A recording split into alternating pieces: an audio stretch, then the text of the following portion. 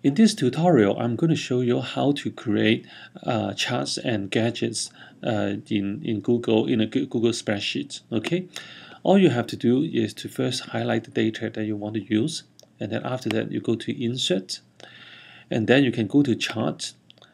And in Google, there are already many different charts that you can select. Okay, so for example, this is the bar chart that we have used. When you're done, you can just click on Insert, and it will create a chart for you. If you click on the charts tab right here, okay, there are some additional charts that you can create in a Google spreadsheet too. Okay, but I'm going to also show you how to create an insert. Insert a gadget. So if you click on Insert and then go to Gadget, okay, so there are some featured gadgets. Like this spider chart right here is very similar to the one that we have used.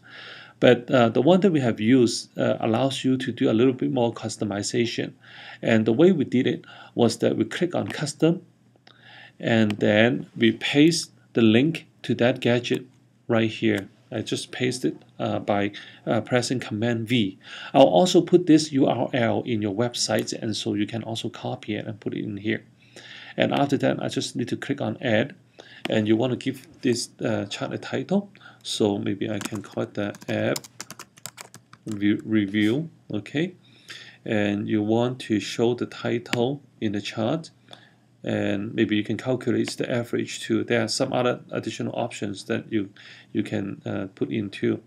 And when you're done, you just click on Apply and Close, and it is creating the chart for you now. And you call it a gadget, okay? Because it is a specialized type of chart. Now, the nice thing about this gadget is that you can select the set of contents that you want to show in this gadget, and you can also deselect some if you don't want to show it. And you can also move it to its own sheet, and that's what we did in our example, so that it is bigger and easier to see. So when it is in its own sheet, it has more space, and the user can see it quite clearly. Okay.